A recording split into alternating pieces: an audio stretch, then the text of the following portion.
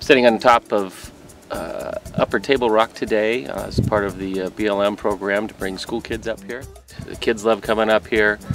They learn a lot about geology, about plant life and wildlife of Table Rocks. It reinforces a lot of the stuff we do in the Oregon State Standards for Science. We find it really important for our kids because these days they don't get out into nature very often, and things like trail etiquette is foreign to them.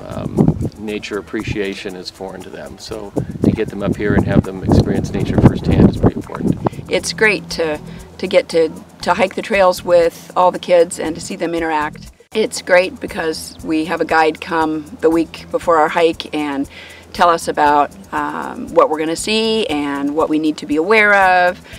The talks along the trail, the guides, they're very knowledgeable, and the kids are able to learn about the geology of the area, how the Table Rocks were formed. They talk about the food that the Native Americans were able to get up here, and they really seem to enjoy it. It's just nice that it's here in their own backyard.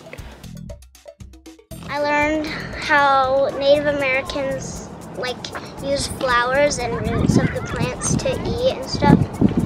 I learned that the Oregon State tree is the Douglas fir. I learned that jackrabbits look way different than I thought they did.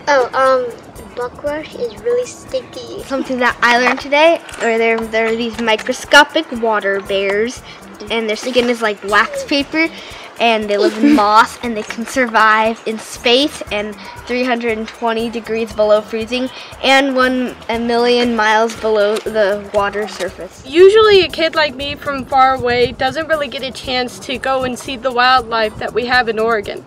And to be able to come to this trip and just take pictures of all the wildlife and flora that's growing in Oregon is just a wonderful experience.